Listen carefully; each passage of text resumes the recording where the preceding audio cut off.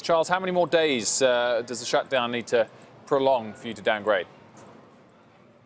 Well, first of all, we wouldn't downgrade or review the US rating, I think, based on how long the shutdown lasts. I don't know that I have any better idea of how long it will last than any of your other commentators. I think what we said in our comment, which we put out on Friday, is that what the shutdown tells us is that there is a bit of a problem with the coherence of policy making in the US.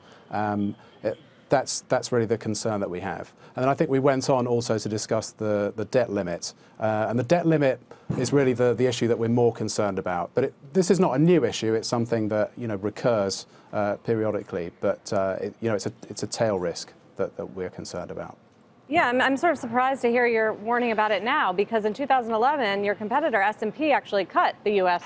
AAA rating because we bumped up almost against that debt limit and some of the political dysfunction that was going on then. So why didn't you do it then? Why now?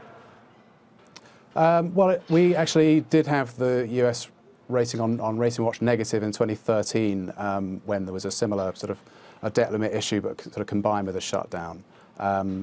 So we have in the past sort of recognised the urgency of these issues, and we still do. But I think for us, out of shutdown and debt limit, it's definitely the debt limit that has us slightly more concerned. But as I said, it is something that is more of a tail risk.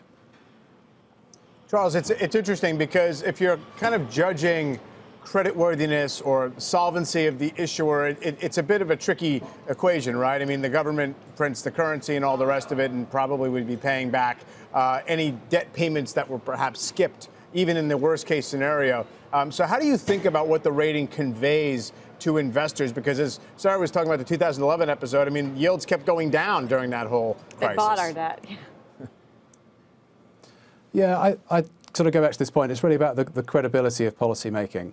Our concerns with the US are not just short term, they're also medium term. They're to do with the fact that, why do we care that the US has credible policy making? It's because there are challenges in the medium term.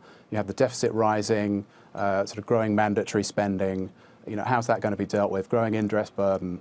And so, that there are problems that, at some point the system will have to deliver solutions to. And I think our concern is that, based on what we see today and sort of previous evidence, then that's something that concerns us a little bit. When will it be done?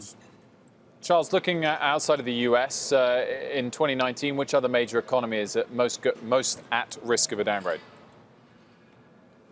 I think, well, just looking, for example, at the AAA. All of our AAA ratings are on stable outlook. So it's a group of now 11 economies that have sort of been whittled down. The UK, France, Austria have lost AAA status, but the group that we have is pretty solid. So I'm not concerned about any of the AAA. Sorry to cut you off. I just want to know, if you do downgrade AAA for the US, does that also trickle down to states and municipalities? Does that mean they get downgraded as well? I think those would be reviewed sort of on a case-by-case basis. It's not automatic, but yes, I think no one can be rated better than the federal government.